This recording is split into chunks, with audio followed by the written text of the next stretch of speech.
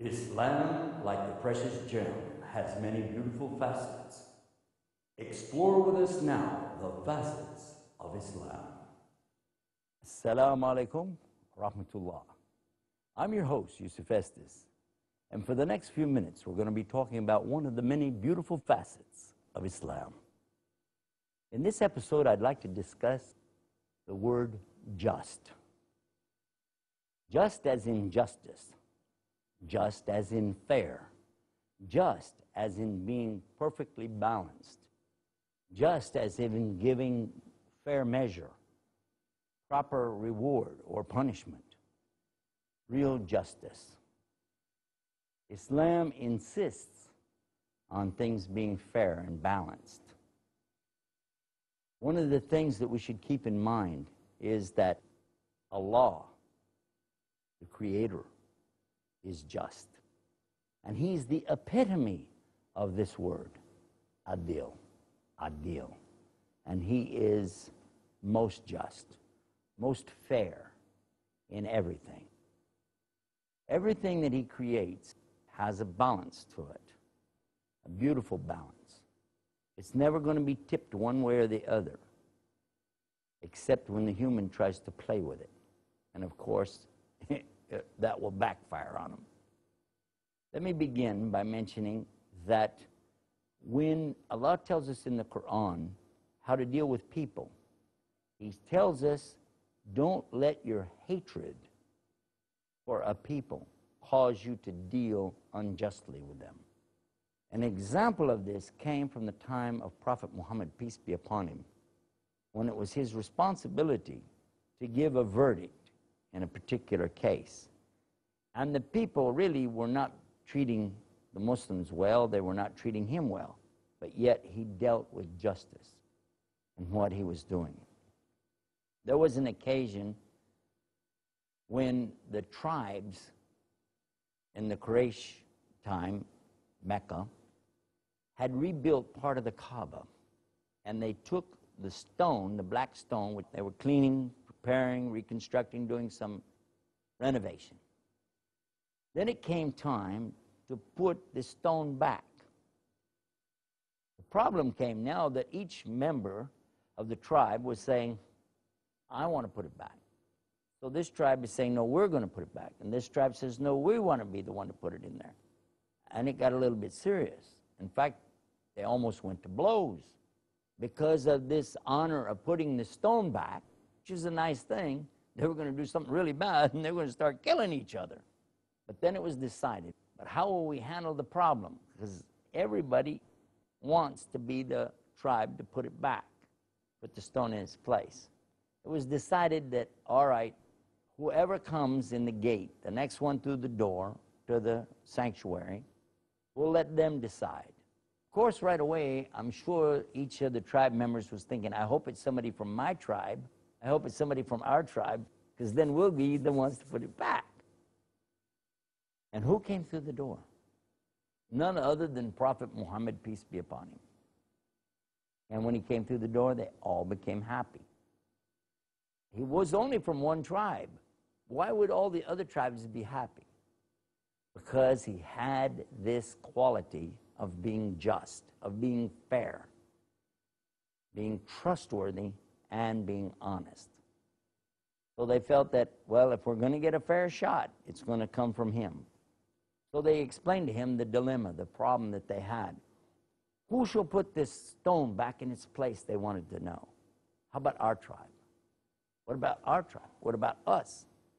And look at the wisdom that comes with the Prophet Muhammad, peace be upon him. And by the way, don't forget, he could have said, well, my tribe, because, you know, we're the oldest tribe, or my grandfather was the big leader, and so and so. He could have said all of those things. And he could have given a lot of good reasons why it should only be his tribe, of Bani Hashim, perhaps, that should do it. But he didn't. Instead, he said, why not take a sheet or a large cloth and then put the stone in this cloth, then a member of each tribe take part of this cloth and lift it up. So all of you together are lifting it up, taking it to its place, and then I'll push it into its place. And he did. Exactly that's how it was done. Imagine this. Now that's dealing really fair. Another lesson that we have, and we learn this from the Quran, is the fairness of all the prophets, especially when they were called upon to judge. In one instance, we have the story of the woman who came forward complaining that this other woman had taken her baby. They brought the other woman and they want to know what's going on. And they asked the Prophet Suleiman about judgment on this. The one lady said, well, her baby died and she took my baby in the night.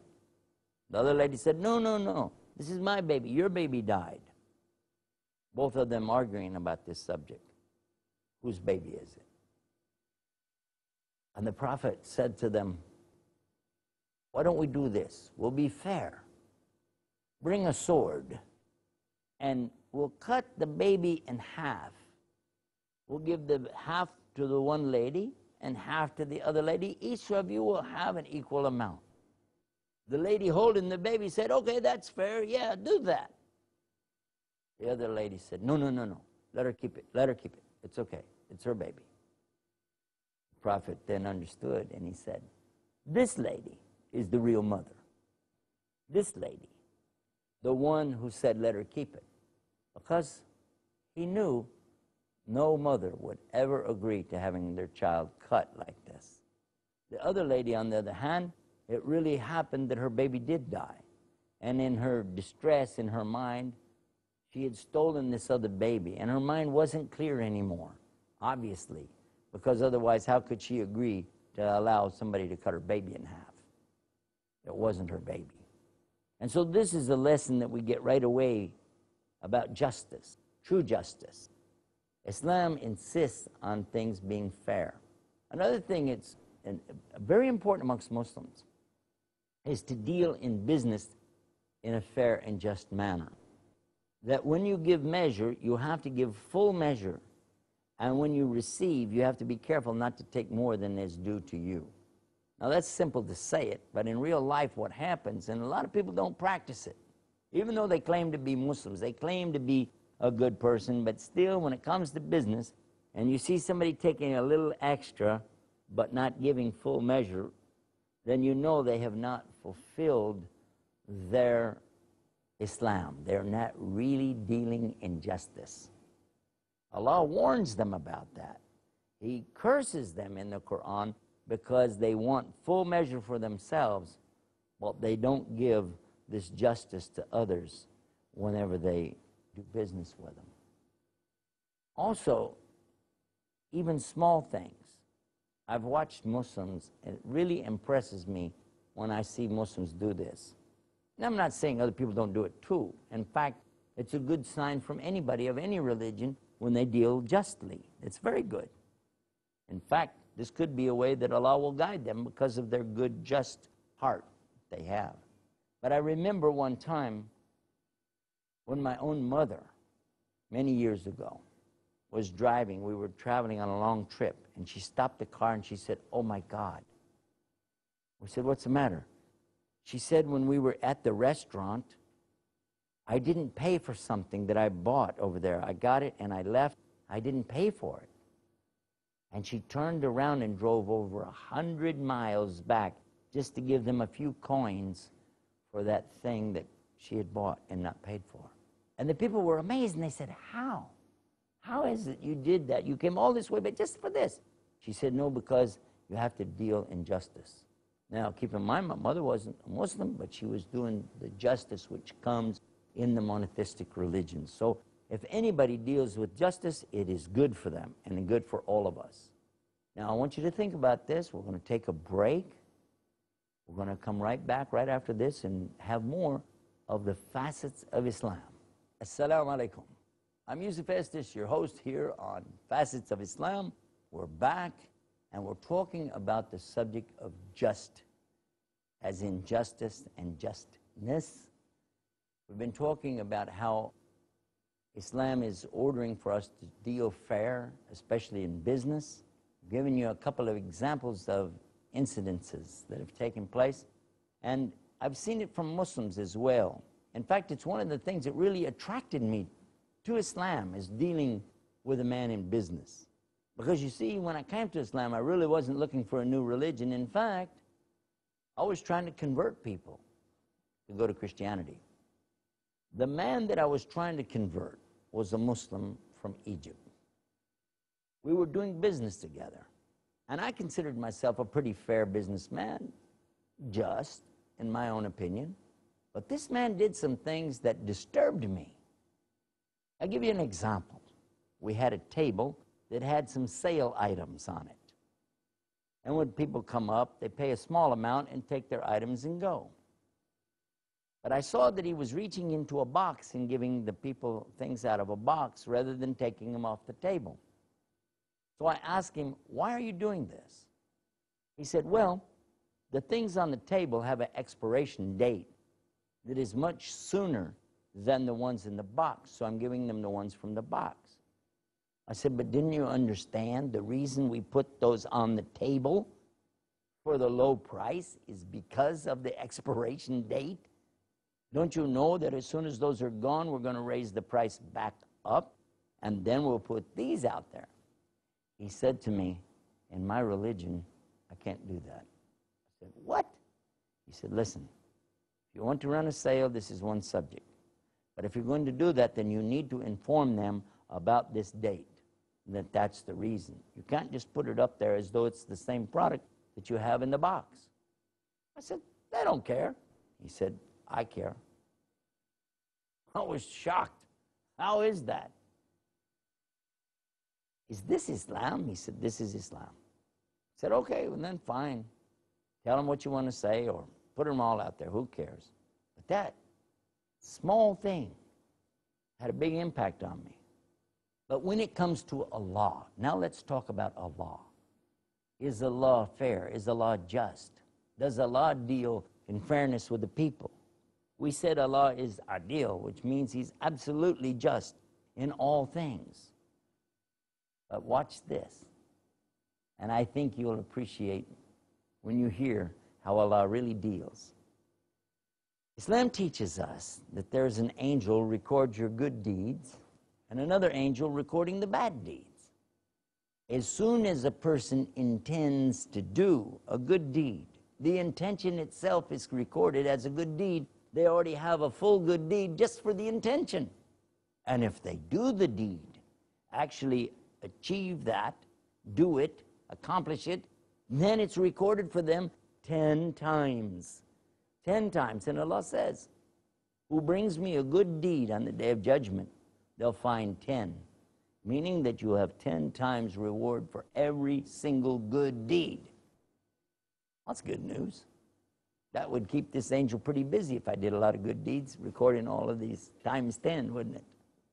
But then look at this. If a person intended to do a bad deed, nothing's recorded. Nothing's recorded if they didn't do it. What if somebody intends to do a bad deed and then they stop themselves and say, no, I shouldn't have done this, I won't do it, I'm not going to do this thing. In this case, they'll be recorded a good deed. Why? Because they stopped a bad deed. That's a good deed. Wow. You mean if somebody was thinking, I'm going to rob a bank? No, that's wrong, I'm not going to do that. They get a good deed? Yes. In Islam, yes. Okay, what if they have the intention for a bad deed? They don't stop themselves, and they do the bad deed. Then what happens? Well, as the angel on this side begins to write down the bad deed, the angel on this side says, wait, don't record it yet.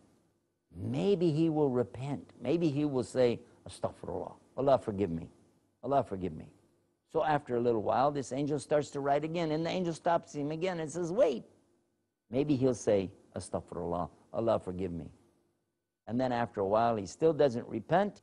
Then the angel will write for him one full bad deed. Of course, by the way, I should mention, Prophet Muhammad, peace be upon him, told us, follow up a bad deed with a good deed.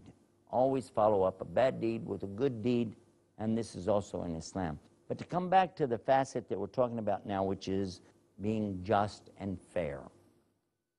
Whoever deals with the people in fairness and in justice, Whoever is being fair in all aspects, then he will receive justice on the day of judgment, without doubt. And Allah loves that. The opposite of justice and fairness is called dhulm. Dhulm, and it means oppression. And there's different kinds of oppression. But Allah says that He forbids Himself ever to oppress. He never oppresses. And this would be the opposite of His characteristic, which is adil, just. So Allah can never oppress. And He hates it when we oppress each other. And one of the worst oppressions, really, is when a person oppresses themselves. It was the prophet Jonah, or Yunus, when he was in the Hut. He was in the whale, down in the bottom of the sea, and he realized he had oppressed himself by leaving his people. When he was commanded to stay with his people, to be with them, to give them this message about worshiping one God. But he left them. He went out to sea. He was thrown off the ship. The whale swallowed him. But look at this. Inside the whale, for those days and nights that he was there, he didn't blame God. In fact, he only blamed himself, because he realized the justice. The justice is he had done nothing more than earned exactly what he got. So his statement is so beautiful when he says, La ilaha illa anta subhanaka inni kuntum min adh-dhalimin. There is none worthy to worship except you, Allah. All the glory is to you. And verily, I have done wrongdoing to myself, dhulm, to myself. At that moment, at that point, that's when Allah caused this whale to take him back up, take him back over, spit him out, because he had done the right thing. That was the true justice, to realize that I've done wrong, did it to myself, and the only way to get out of this is to do what? Admit it. Admit my mistake. Dealing with people in justice is something really easy to say, but in fact, it's not that easy, especially when people are not being fair to you. Consider this. Prophet Muhammad, peace be upon him, decided to take the message of worship of one God to the people of a Taif, which is not very far, maybe 30 miles or so from Mecca. He went up into the mountains there to speak to the tribal leaders. But they abandoned their own tradition, which is to always receive a guest in the best manner. A guest has 3 days and nights with the best honor, with food, drink, shelter, anything they need. No questions asked, just come and partake. But they didn't uphold their own tradition. They didn't follow their own custom. Instead, they ignored him. They turned him away. They didn't want to talk to him. They didn't want to hear his message. In fact, they turned the street children, the beggars or the urchins, against him, telling them, take rocks and throw on him. And they began to throw these rocks on him, to stone him, to hit him and his companion, and chase them out of town. It was really bad. So much so that the blood from his body was filling his sandals. And in this condition, the angel Gabriel came to him and told him that Allah has the angels ready to bring the mountains of a Taif down on those people who have oppressed you. All you have to do is say the word, and Allah will destroy them. Prophets of old had done exactly this. The prophets before had said, okay, Allah, bring retribution on these people. They want it, bring it on them, destroy them. And this prayer of a prophet is a powerful thing, and people have been destroyed because of that. But the Prophet Muhammad, peace be upon him, he was a true mercy to mankind. And he dealt in so much justice. And look what he said. No, I'll pray for them instead. And he prayed and he asked Allah to let people, some children, some offspring, some genealogy from these people who worship you alone without partners. Because that was his message, that was his goal. The only thing he really wanted to do was get this message across to the people. Worship God without partners. Look at that. Look at this sweetness. And this is really dealing in justice. A human being has a difficulty being fair. Oh, I can be fair up to a point, especially if it's in my favor anyway. But what about when it's not in my favor to do something? The order comes in the Quran, oh, you who believe, you have to deal in justice. You have to be fair.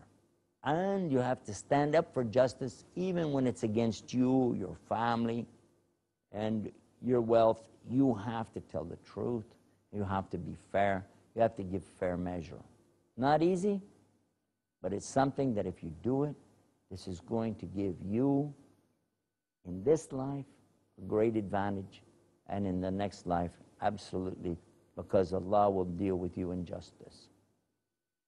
Some people might say, well, there's justice in the land, but I have to tell you that I've heard this a lot. I come from a country and a society where people talk a lot about justice.